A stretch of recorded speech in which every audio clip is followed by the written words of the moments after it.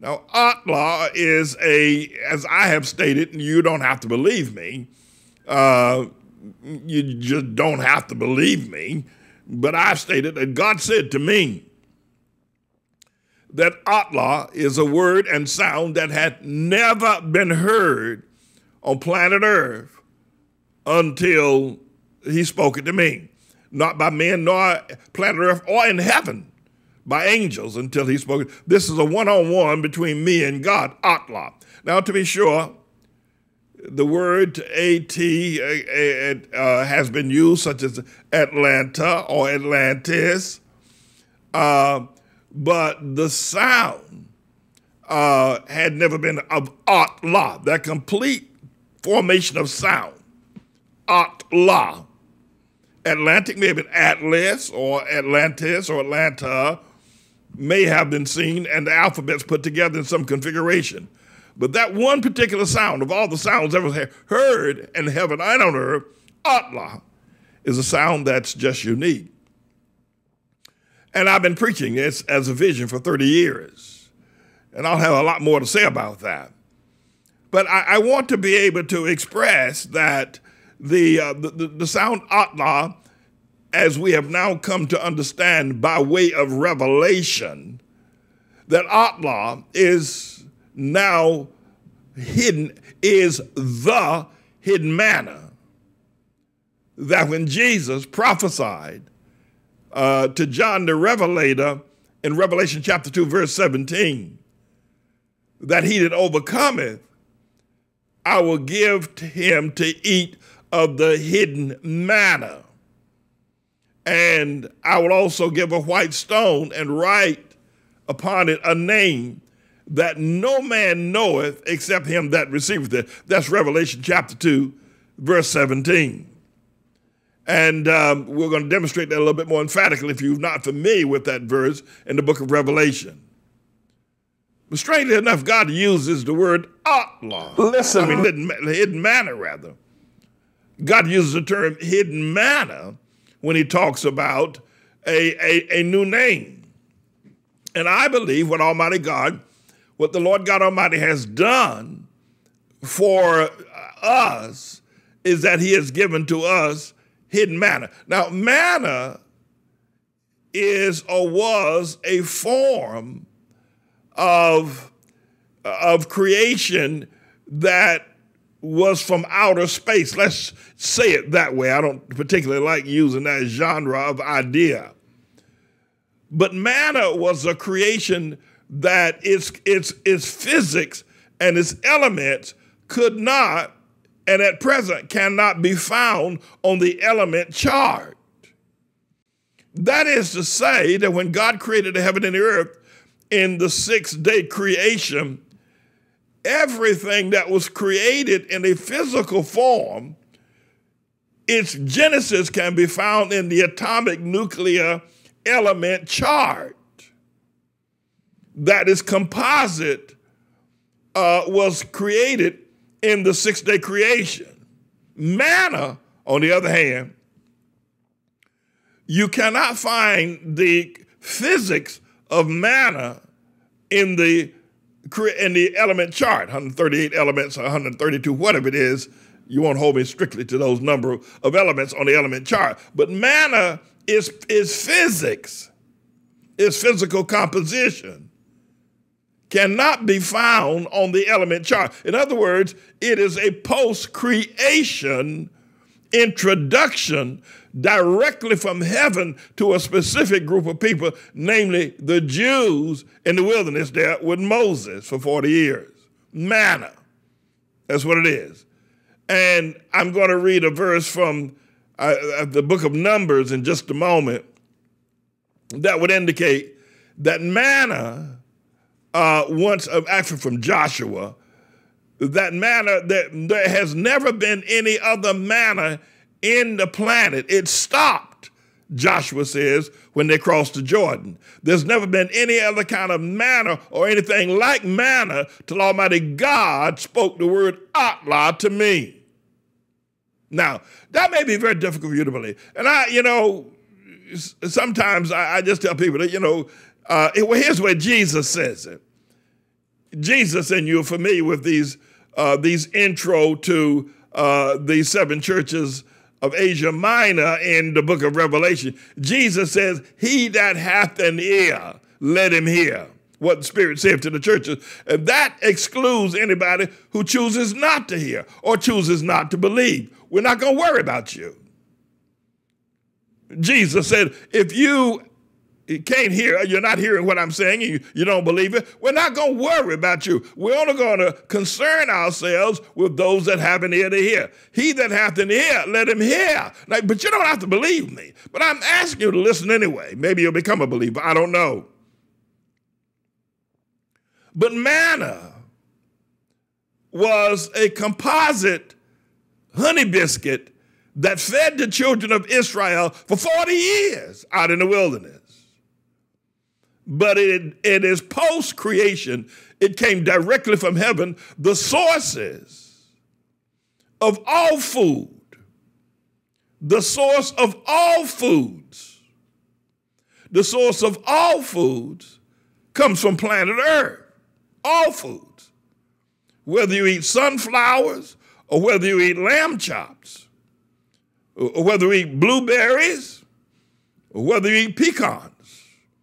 The source of all foods, whether you like vanilla or chocolate, the source of all foods, whether you drink milk or whether you like hamburgers, the source of all foods, whether you like the sesame seed or plain white sliced bread, the source of all foods come from planet Earth. Manna does not have its source in the origination on planet Earth. That's interesting, I believe.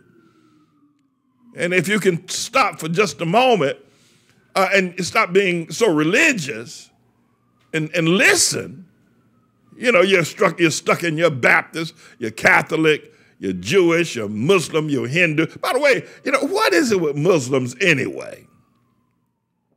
They're not going anywhere. They're not doing anything. Their religion is dry as dry bones in the valley of dry bones in Ezekiel. Well, what is it all about? But anyway, manna does not have its origination in the food, all food sources. Manna comes directly from heaven, and that's what God fed the children of Israel with, something that does not have its origination in planet Earth. And for 40 years, that's what they ate out there in the wilderness. So I'm saying, Atlah, when God gave me the sound, Atlah, that complete sound, that nobody had ever heard that before. Its origination was not on earth. Not the sound of a tree falling in the wilderness, or the sound of the waves rushing to shore, or the sound of a rooster when he crows in the morning, or the sound of a red bird when they tweet in the trees, or the sound of crickets late at night, or the sound of a wolf howling from the hills, or the sound of a horse baying as he runs, or the sound of children at play and laughter. The sound Atlah had never been heard on planet Earth until God spoke it to me. That's how unique it is. Obviously, I have a purpose for saying this to you, because I believe, a large number of you believe me, and you don't call me a liar, but you're not ready to step out and embrace Atlah with that totality. That's major. That's major. But I pray that you will, because if you do, it's going to be an extraordinary life change to know that you're now functioning in a post-6-day creation event. Atlah, hidden manna.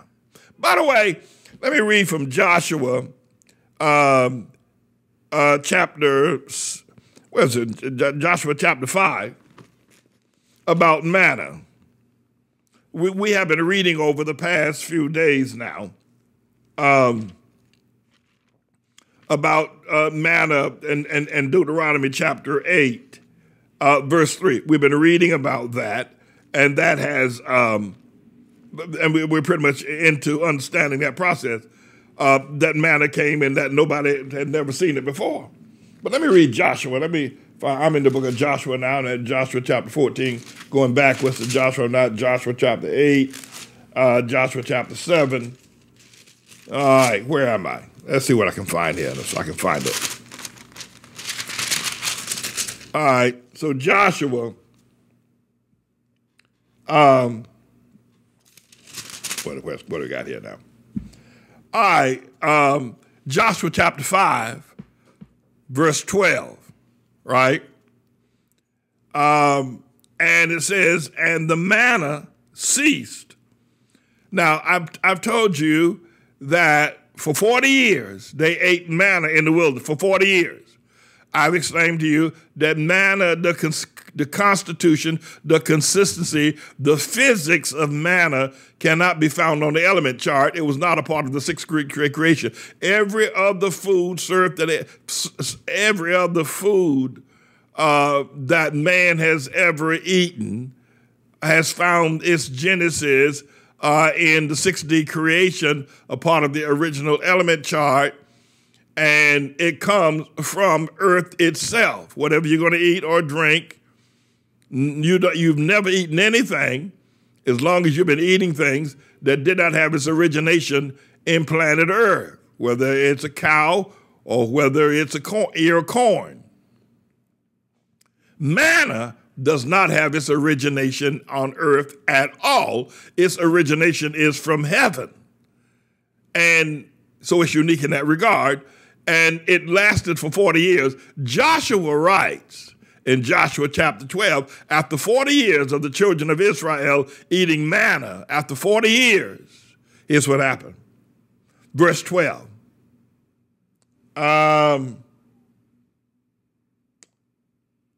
Verse 12. And the manna ceased on the morrow after they had eaten of the old corn of the land.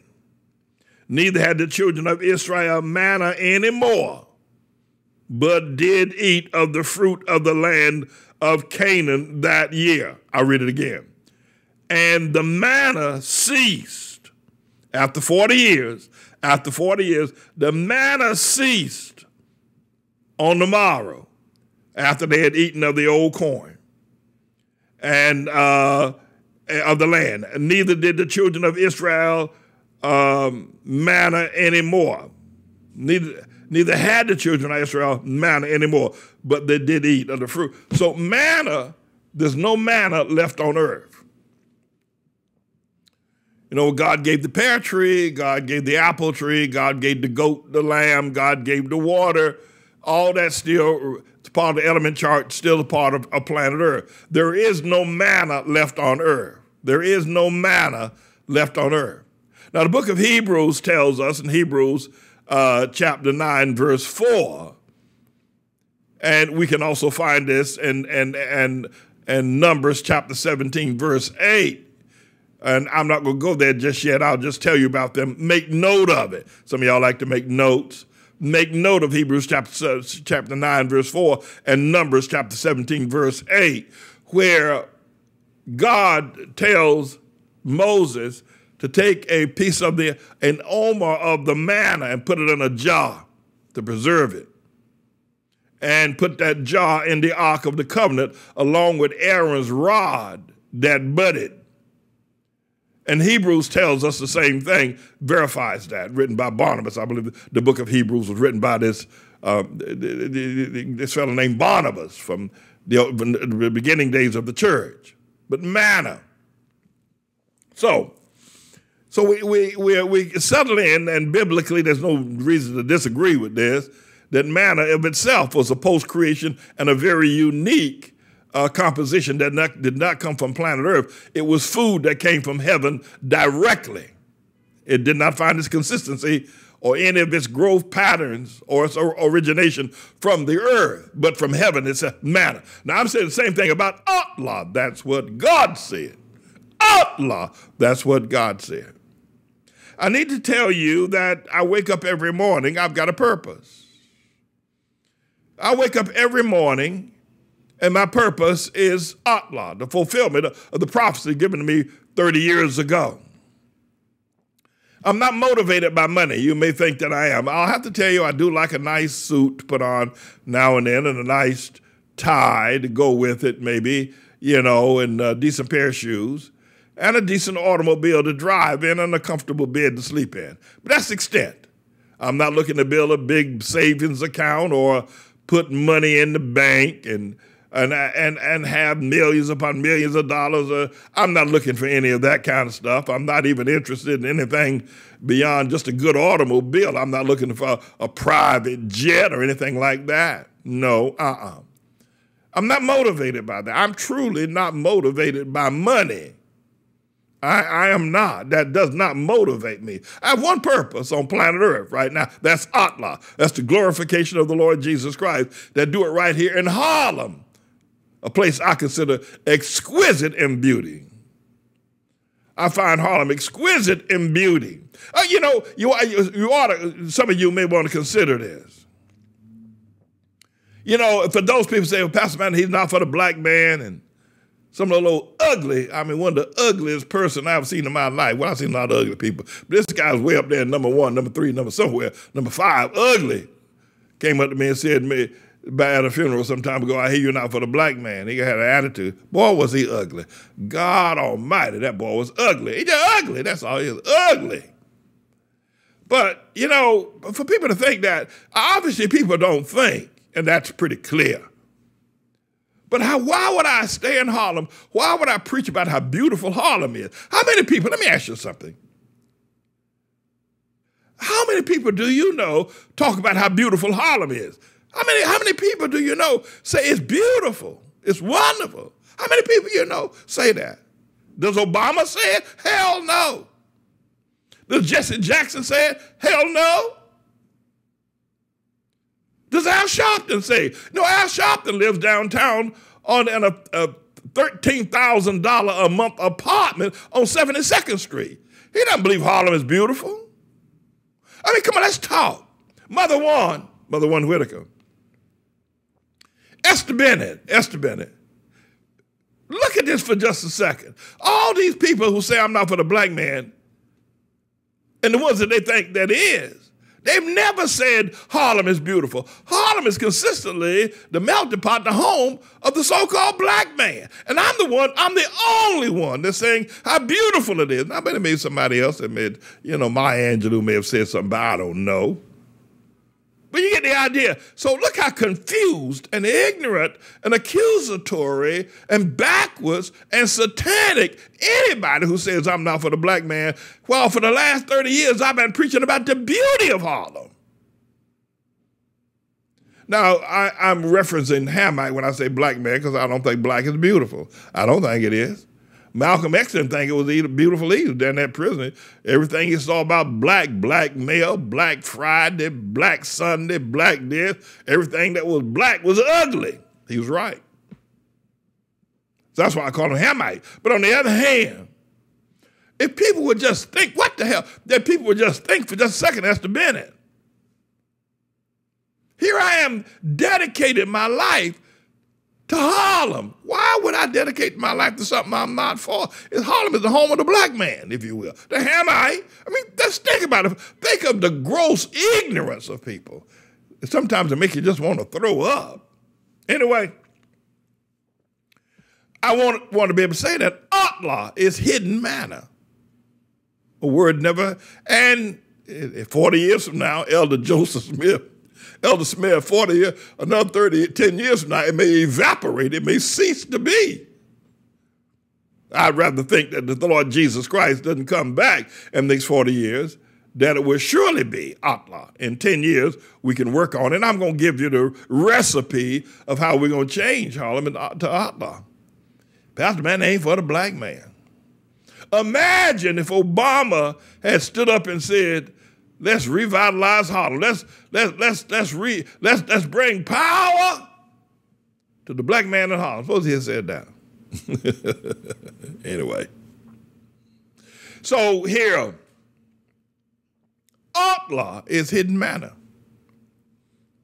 Atlah is hidden. Remember I said a few minutes ago, so Mr. Engineer, put that up on the screen, Revelation chapter 2, verse 17, that Atlah is hidden manna, that it's a word, its origination does not come from planet Earth or from the sounds of planet Earth.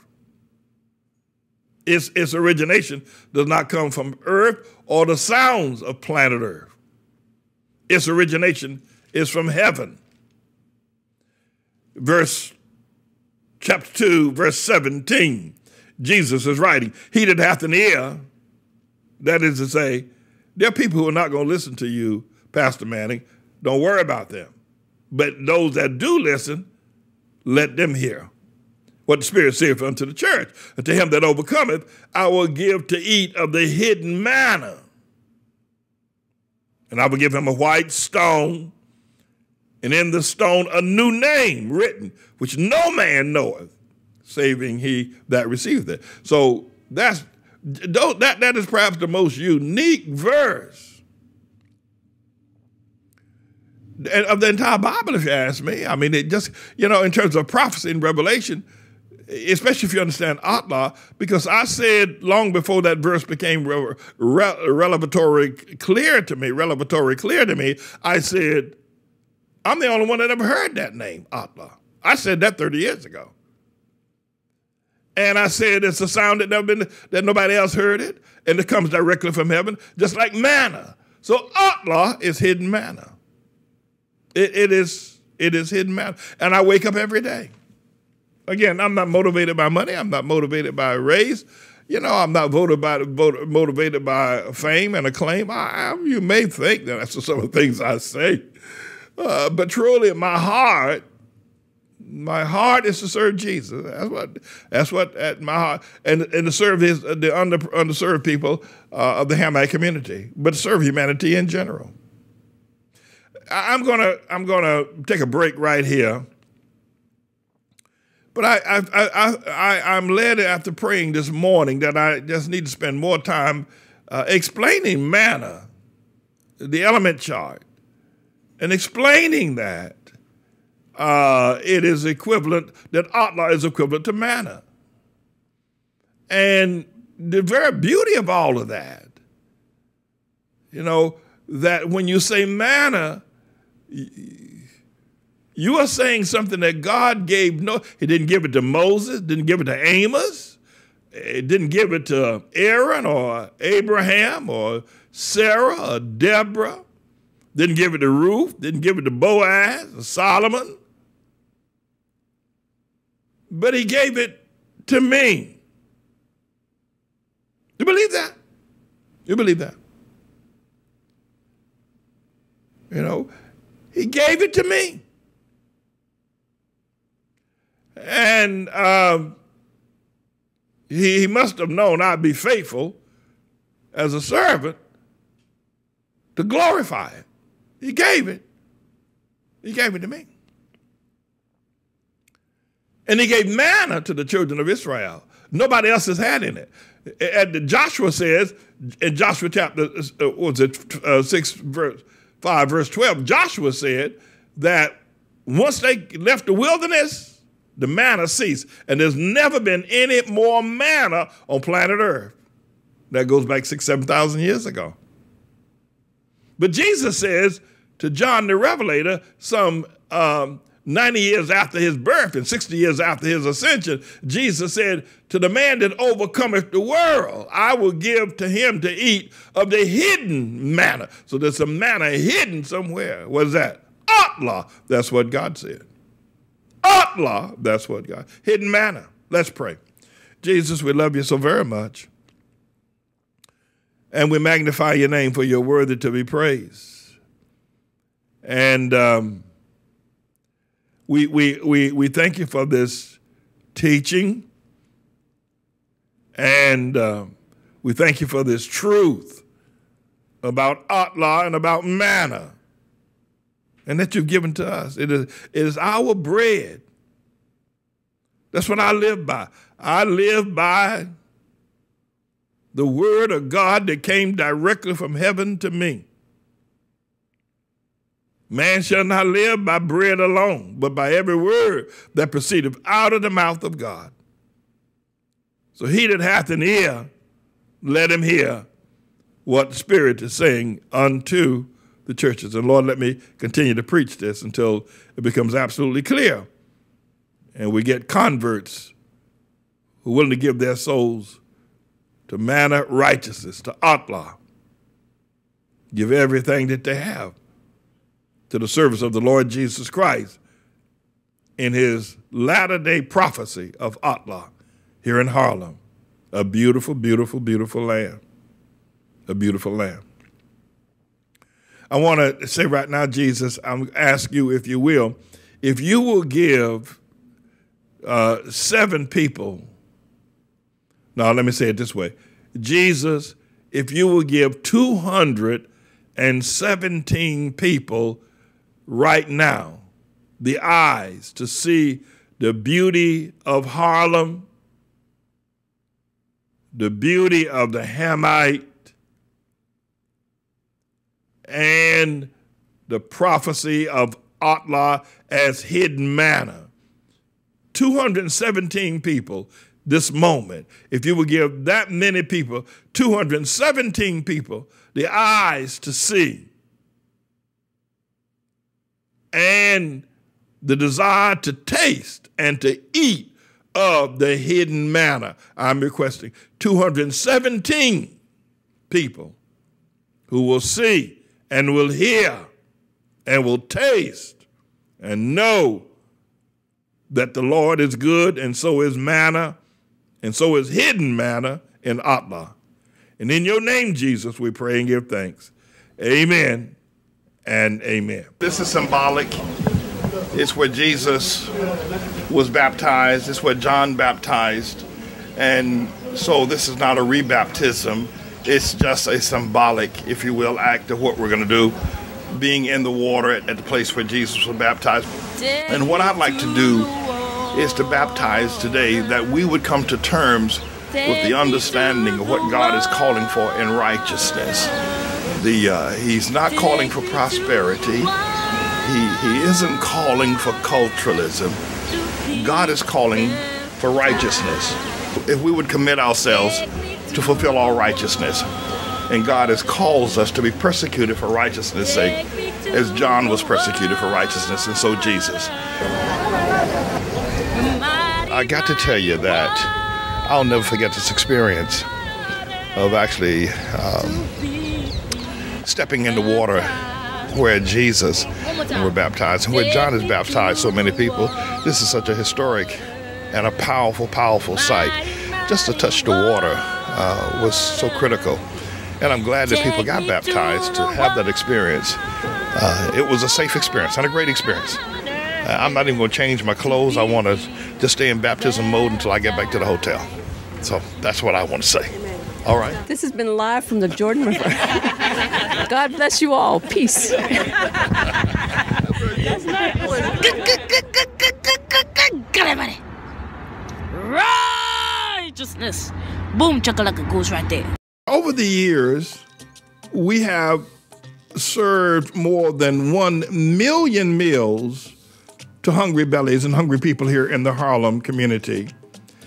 And I wanted you to be able to see that. I want you to see our involvement with youth, our summer youth programs, our courtyard being used as a place where children can be safe, guarded, and protected as they have their miniature swimming pools. And a safe place for children to eat that is guarded, that is protected by our own sense of security, and the wholesome and fresh meals that we serve. We wanted you to be able to see the mission of this church. And we've been doing this for years. Just recently, one of our members, more than a 30-year member of this church, but it hasn't, not one that, you know, that you would probably find as members of some other churches with their nose stuck up in the air. But her father is now close to death or very sick in the state of South Carolina. And I said to her, well, because she doesn't have money, I said, we will buy you a bus ticket, a round trip bus or train ticket for you to travel to South Carolina to be with your father in this time of pandemic. There's very little funding around. There's sickness everywhere. And the thing that just blew me away was she said, as she was talking to Elizabeth, she said, but how are you going to do that, to pay for me a round-trip ticket to travel and give me expense money? And because Pastor Manning has to feed the children, he has to educate the children, he has to buy school supplies for them, he has to pick them up in the mornings and take them back, and then he's got the ministry he has to take care of, all the bills of running the church, of keeping a major house like our house operational, keep the lights on, how are you going to be able to do that? And she was almost reluctant to take the money because she felt that it would be better served by feeding the children. We gave it to her anyway. But we want you to know that we do a work in this community. There have been a lot of lies told on us. And it's almost unimaginable why some of the people that have lied on us. But I can tell you behind all of it is the LGBTQ community. They don't want us to be successful, but we are, and we're going to continue to be successful in serving the meals that we're serving and serving the people that we are. And the LGBTQ community will not take us down. They are not going to take our church. Yet they've defamed us. They've written ugly newspaper articles about us. They've marched against us. They've done a whole lot of ugly things. But you see what we have done, and that's not even the half of our service to children and to the needy in terms of our homeless shelters and the things that we've done over the years. And we will continue. And probably the lies and the smears and the ugly newspaper articles and the wicked spirits and the so-called I ain't for the black man, that is not going to go away. I don't expect it to go away. I don't. But I do tell you this, that we will succeed against all of that, for God is with us, and I am his servant.